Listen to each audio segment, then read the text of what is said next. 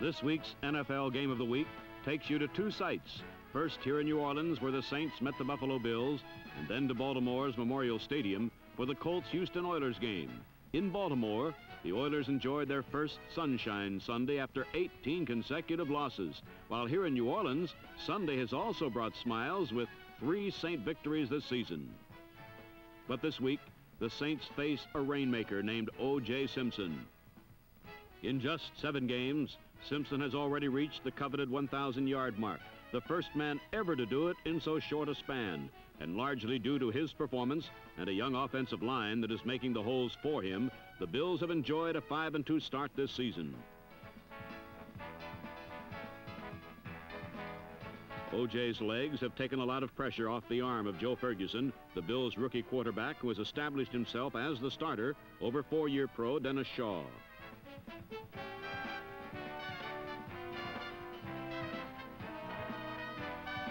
With the threat of O.J., Ferguson's not been forced to throw much, and so has not been prone to rookie quarterback mistakes, thus accounting for Buffalo's strong start this season.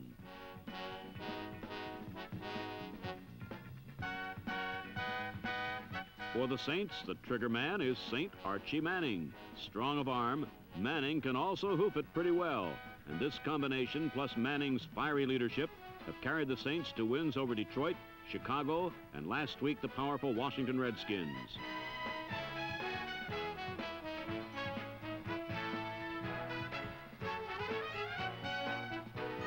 So in 2 separate settings, we witness happy days for 2 teams long down in the dumps.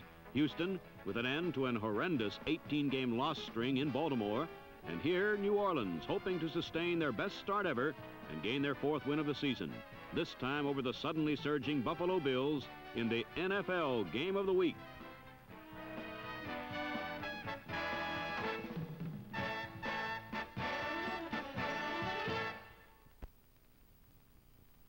In the Saints stunner over the Redskins, Manning had led New Orleans to scores the first 4 times they had the ball, and they hoped to get a lead again against the Bills to force Ferguson into passing situations.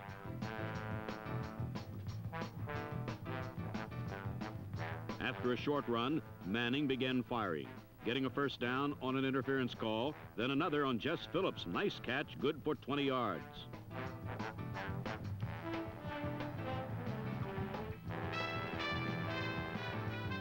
But once in Bill territory, Manning began to misfire, and finally on 3rd down, he was forced out of the pocket by Jerry Patton, number 77, and Earl Edwards, number 73, and came up short of a first down.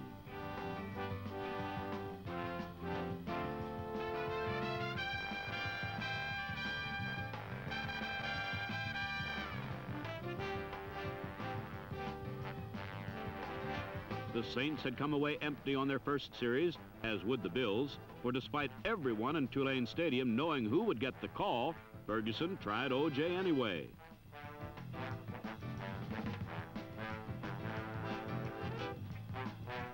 Simpson carried twice on the Bills' first possession and could manage but 3 yards.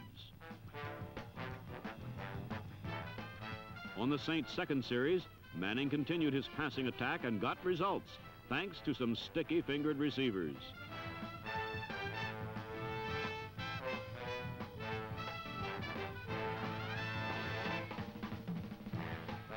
First, Jubilee Dunbar made a fine diving catch on a sideline pattern, and then Bob Newland made a super catch on a sideline and up.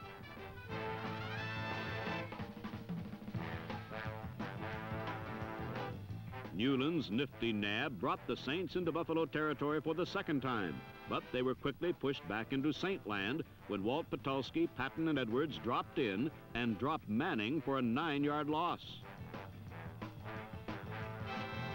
The Saints had been stopped again by the Bill defense, but the Bill offense stopped itself. Ferguson recovered his own fumble, but Buffalo was forced to punt from deep in Bill territory and surrender good field position near midfield. But after moving to the Bills' 34, the Saints, who moments before were catching everything Manning threw, somehow had had the glue washed from their hands.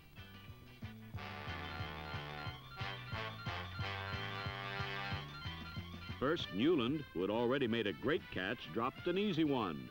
Then Manning, although chased back almost 20 yards, dumped a screen to Bill Butler, only to have Butler drop the ball. The Saints had to settle for a field goal and led 3-0. But at the start of the second quarter, the Bills came up with their own case of bored hands. Tom Myers recovered Simpson's fumble, and only Ferguson's tackle saved a touchdown. Still, the Saints had a great break with possession on the Buffalo 30.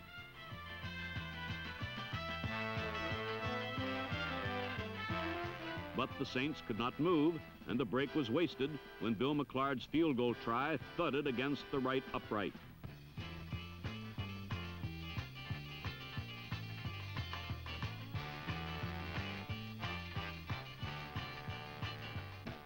The Saints had wasted a golden opportunity, but their defense was still holding Simpson in check with just 16 yards to this point.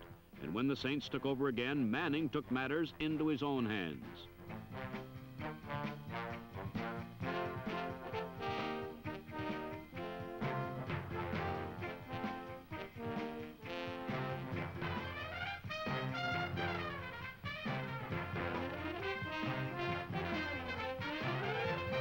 After his run gained 11 yards, Manning scrambled away from the Buffalo rush and hit Joe Prophet for 14 more.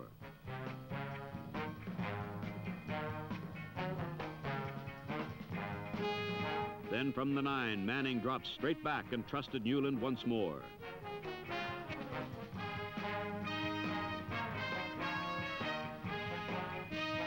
Newland's good catch and crash brought the Saints a 10-0 lead.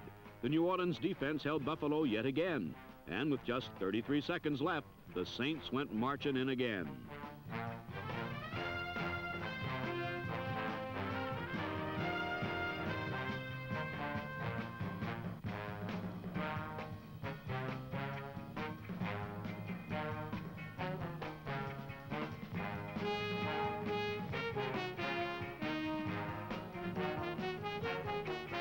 After Phillips went 18 yards through the Bills' prevent defense, Manning could not locate his primary receiver, but successfully located Prophet swinging out of the backfield.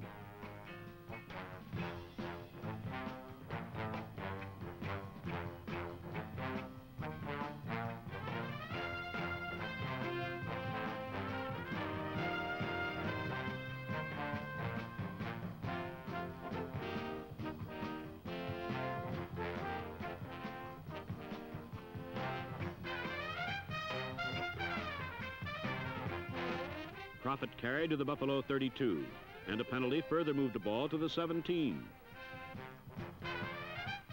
And with just 16 seconds left, McClard hit to make the score 13-0 at the half. The Bills' 0 could be largely attributed to the Saint defense that had held O.J. Simpson to just 30 yards in the first half.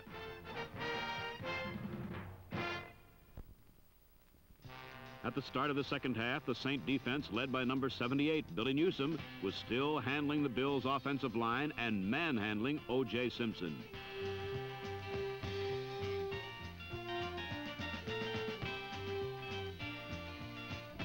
With O.J. in check, the Bills are not much of a scoring threat. And so it was up to the Saint offense to chew up as much of the clock as they could, and getting a couple of big breaks, they were successfully accomplishing that task.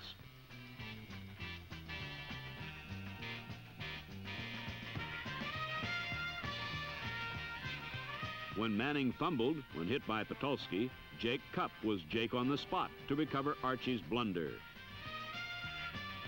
Then on a fourth down, the Bills' rough punter Steve O'Neill. The breaks did not lead to a score, but they were the kind of plays that extended New Orleans' possession and kept the ball away from O.J., who was waiting to bust one.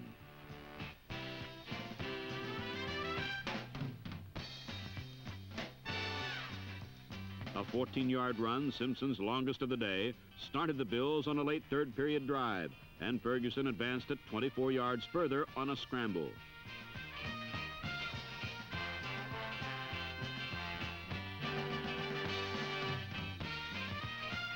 The Bills eventually had a 2nd and 5 on the Saint 15, and who else to go to get those critical yards? But on second down, number 30, Ernie Jackson came up fast to stop Simpson. Then on 4th and 1, early in the fourth quarter, the entire left side of the Saint defense nailed Simpson. The Saints had rebuffed Buffalo's finest. Their gallant stand finished the Bills, and the Saint offense ate up more of the clock.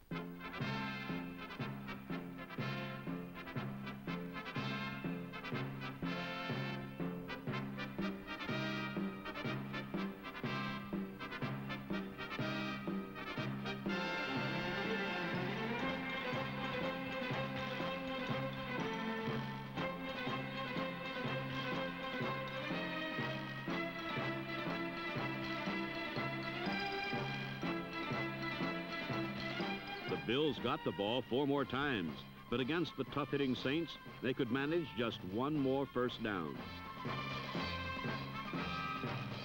Finally, number 82, Bob Pollard, put Ferguson down for the 4th time in the game, and the Bills were finished.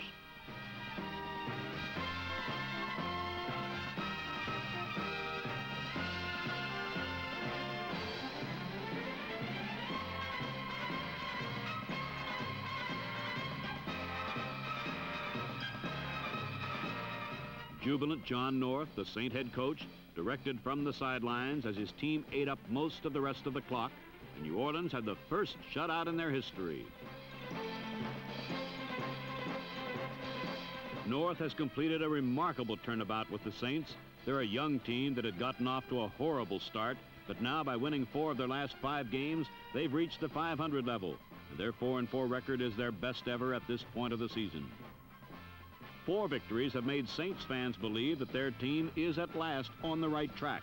Meanwhile, on this same Sunday in Baltimore, the Houston Oilers would be ecstatic if they could claim just 1 victory, for it would be their first since early in the 1972 season.